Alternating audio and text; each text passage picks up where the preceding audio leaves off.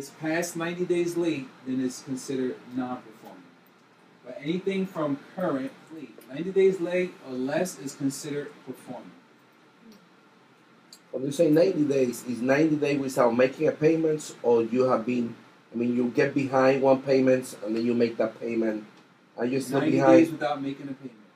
You can make payments within this process, but when you go usually 90 days late, meaning you're 3 months behind in the payment. That's considered a performing note.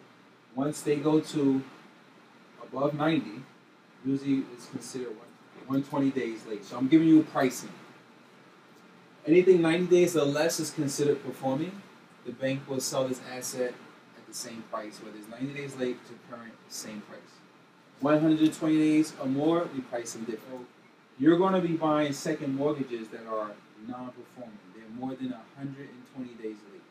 But you're looking for second mortgages with first mortgages in this space, current to 30 days late. Performing is 90 days or less, right?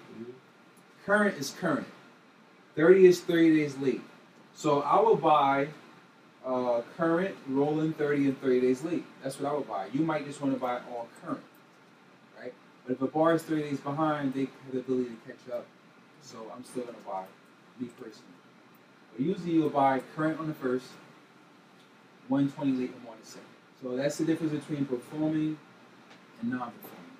So when you go to buy the loan, you're going to get this tape, and then you're going to get every credit report for this tape. Then you're going to go through each credit report, and you're going to look at the bar credit, and you're going to look at, that's how you verify the status of the first. So I'm giving you a tape saying the first is current. You say, well, I like you a lot, but how do I verify this information? I want to give you the credit report. You call the bank, and you punch in the account number and into the social security number, and the bank will tell you the status of the first. I'm just telling you worst case scenario, how do you verify it? Call the direct source and punch in the numbers in it and say, last payment made, next payment due. Current, I checked it, it's good. So you're going to get a current credit report that's no more than 30 days late. So we understand performing and non-performing. So you have 3 different classifications of performing and non-performing loans. You have high equity, partial equity, and no equity. Example of high equity. Fair market value is $500,000. FMV stands for fair market value. The first mortgage is $300K. The second mortgage is $100K. FME stands for fair market equity, right? Fair market equity.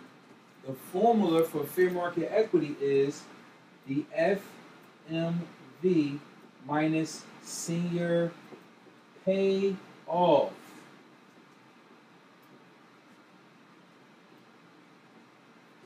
FMV minus senior payoff.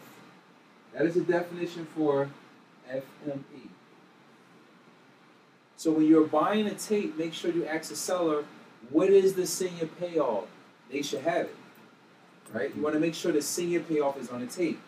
That's how you calculate the FME. Fair market value minus the senior payoff. I cannot stress that to you enough.